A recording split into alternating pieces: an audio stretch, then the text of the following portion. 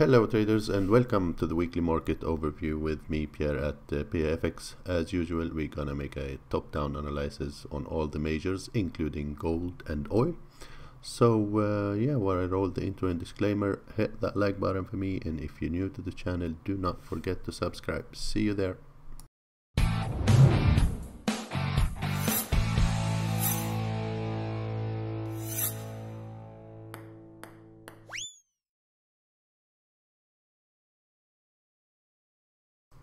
Welcome back, guys. A quick look at the calendar, and as you see, lots of central bank news next week, lots of speaks.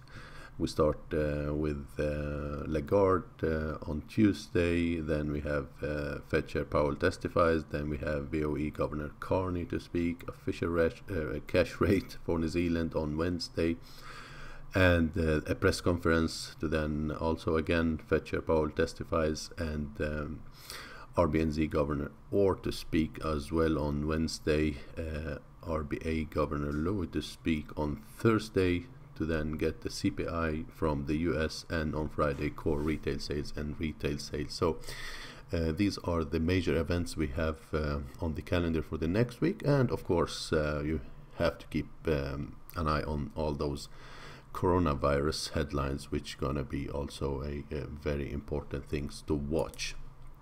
We will start with the Dixie, and as usual, here we are looking at the weekly time frame, and as you see, it's been a huge bullish week for the dollar last week, with this bullish engulfing candle that did close above these previous highs here on the weekly time frame, which is a great signal for the dollar's bulls for the possibility of a continuation. Daily time frame, same situation. We are seeing a market that putting higher highs and higher lows, and we should keep following this trend. So dollar situation is by the dips. I would say the first level to watch is around the 98.40, a retest toward this area here.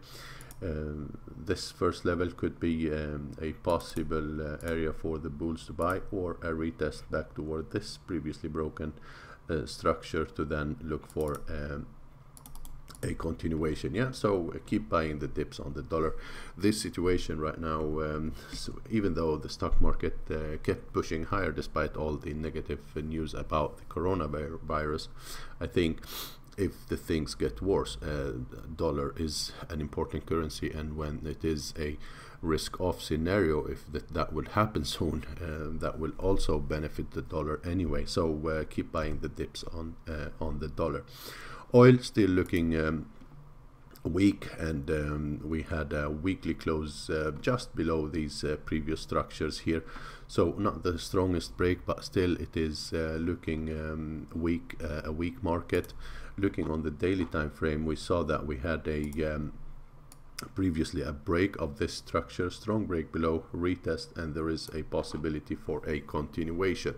If we look left on this market, you see that there is nothing on the way here until we reach the 42.50 level. Now we're gonna have that OPEC meeting that is scheduled a little bit earlier because of this situation we have, and as for now, seems like they are panicking, and they will stop the price at around the 51 gonna be very important level. So for next week, if oil managed to break below this support level, below this range, look for continuation. Otherwise, bulls need to break above this previous high to then try to manage and push it higher back toward 56 area. Those are the levels to watch. Short-term plays or scalping scenarios are at this low to buy this low, sell this high until you have a breakout. So from 50 up toward 52 is the short-term range on oil. Otherwise, it is strongly bearish still. Gold, if we look at gold on the weekly time frame, we still see that gold managing to hold that 1550. That is a pretty important level, and the last line of defense is at around 1611 up here, 1611.50 to be more precise. Daily time frame, you see it clearly. This is the range we are playing. Support here, resistance up here. Those are the level to play until you see a break out of that. Right now on the 4-hour time frame, we had a break below this trend line, and we've got some retest of this level. There is a possibility that we see something like this happening if the stock market to really keep rallying for no reason, as it's been doing. And again, we are in the mid-range, so I do not recommend trading at these levels, because this market could easily continue pushing higher toward this high, or make a correction back down toward the 1550 area. This is the great level to look for buys. This is a possible level of sell. Any break below 1550, that will signal another move back down toward the 1520 area on gold. Yeah, those are the scenarios for this market. EURUSD weak, and continuation to the downside is what I'm expecting. If we look at the weekly time frame, we have a very strong break and close below this low here, and the next target should be a retest of these the last low down here. This is the last line of defense before we start thinking about a close of the Macron gap down here. This gap we've got on the French election. So weekly time frame showing a very strong move to the downside for the bears, and the daily, it is a lower lows, lower highs, a break up below the structure, mean possible continuation on this market to the downside. So keep an eye on any retest toward this area here, 1.10. If that would be the case, look for a continuation to the downside. 4-hour time frame, same scenario here, lower lows and lower highs, pretty strong push here. So look for that retest to the and a continuation to the downside. If this retest happened to this structure, it is pretty important area, and there will be a possible continuation. Now keep in mind that a retest will not always be something like this, you see, to the pip and continuation. So you need to have some kind of kill zone. I think anything inside this whole area here, so if the corrections start to happen, let's say the corrections start to happen next week, and you're seeing this market pushing, just because we move higher than this does not mean it is over. I mean, this pretty extended leg could correct more than 50% and then continue lower. Yeah, so do not always have in mind that a retest to this is what you should be looking for. Sometimes the market push even furthermore. We do not know if this is the last low here yet, so we cannot draw a Fibonacci and say that we will short somewhere here already at 618, because this market could gap down and start reversing from even lower levels, something like this. So we need to start seeing the correction happening, then can we draw our Fibonacci levels to that, see if we have confluence for that. But as for now, I would say this kill zone could be very interesting, this whole area. Any correction to that give you bearish evidence, you could look for continuation move on this market. Sterling weekly time frame, same scenario, holding at the 200 moving average, broke below, strongly below the 1.300, a major level, broke below this support level. Let me make this chart a little bigger. We broke below this low here as well. I think the next market objective is at least to tag this low down here, this swing here at the weekly time frame. Going down to the daily now, we see also the same scenario happening.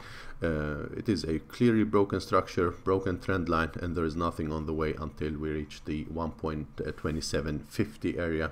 Down here is the next market objective, in my opinion. So even here, the market here is also sell rallies. I would say 1.300 is a very good level to watch for that retest and continuation. Any retest toward this area, I would be looking for bearish evidence from this pretty important level to then look for that continuation to the downside.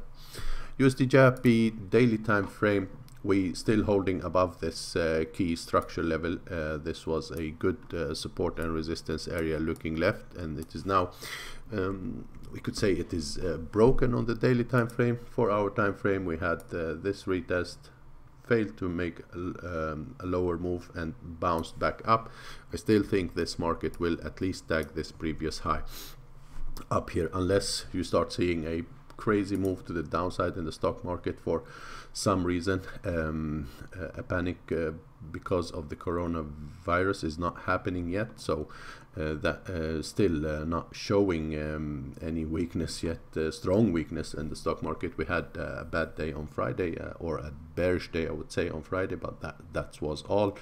Even though we're getting many headlines, the market still think that everything is good for some reason, because the money printing. I personally think this will affect somehow. I mean, you cannot close China for so long time and do not expect trouble in the economy of the world. So again guys, keep an eye on this 109.70 is a key structure. As far as this holding as support, we may see another bounce to the upside. Otherwise, if we see something like this happening next week, a strong break below that level, a slow correction back up, then we may see another bounce to the downside. It is pretty open area here if that would be the case. Yeah, but as far as we're holding above this area, it is to the upside. New Zealand USD also bearish, strongly bearish on the weekly time frame. You see that we have a continuation move. Not much on the way until we reach monthly S1. On the daily time frame, we see we have some structure down here that may get tested. This little gap now is closed, and yeah, the first thing we were looking for was break, retest of this structure and continuation. We had a little bit of a bounce, but it failed to break back above the 200 moving average on the daily. What happened was a break below the daily 200 moving average, retest, continuation, and break below previous structure. As far as we keep seeing lower lows and lower highs, we should be looking to sell this market. So retest toward this broken structure and continuation back toward this level at least is what I'm expecting on this market for next week. So keep an eye on that, and keep in mind that we do have on Wednesday we have the official cash rate and the press conference for New Zealand, so that could affect this market very strongly if we get any kind of surprise. And now the market is not expecting any change to the rate, but what we need to keep an eye at or listen to is if there is any change in the language of the RBNZ. So that is what you should be watching, because that could even strengthen the situation for more downside, or probably put the market in some kind of reversal move and maybe more upside. So that is very important. But structure wise, you should be looking for a retest and continuation, retest to this level and continuation to the downside. USDCHF also bounced nicely here. If we look at the weekly time frame, we have a very strong bullish engulfing candle that engulfed 1, 2, 3, 4, 5, 6 weeks. Got engulfed in this one candle only, and a close above previous high. So now if this market, since this market broke and closed above this high, it is not the strongest break. There is maybe more confidence for the bulls to keep pushing above this, because we had this range, and if we hold above this previous high, we should be looking for a continuation move to the upside, especially if the euro keep moving lower. So this market is preparing for some kind of an upside move, or any retest toward this broken structure at around the monthly R1. We should also be looking for possible major higher low and continuation to the upside. So this down here is also a good level to watch for bullish evidence in case the correction happened to that area. USDCAD also still looking strong to the upside. We are soon at previous structures. We're testing this high here we have this high as well, and a little bit further another high looking left. So this market still considered to be in a sideways move, and there is a possibility that you see the market testing and tagging this previous high to then start seeing maybe some correction. As far as oil keep moving lower, and if the stock market to start reversing to the downside, there is potentially a continuation higher here, even though our expectation when this move happened here was to look for a retest and continuation, but that continuation never happened. The market kept holding these levels, even though we had a short-term break below this. We've got a reversal, and looking at the daily time frame, we see that the market is testing this key structure level. This is going to be very important, but I would say for the bulls, if you're not long already, I don't think it is worth it to go long here, because there is there is many troubles on the way for the upside. To really get a good long trade, need to see a break above all of these with a deep correction to then look for the continuation higher. So next week, first, where the price is testing right now, we should to keep an eye on that area. We see that the market did halt 3-4 days here, and there is potentially some kind of trouble area here. I will keep watching this trend line. As far as the market is holding is above it, the bulls will keep being in control, but a strong break below that may signal a reversal back down toward the yearly pivot point. So pretty interesting area where the price is testing right now. Looking left, this is a key structure level, and if they fail to make a new high, there is potentially a move back down toward yearly pivot point on USDCAD. USD Aussie also still bearish, breaking below many lows here and closed at the previous low. Looking left, if this market to continue lower, we see another break to the downside. We see that the next structure is all the way down here. So this is a strong area to watch, because the daily closed below previous low, but just at this previous area, so we cannot consider it really broken yet.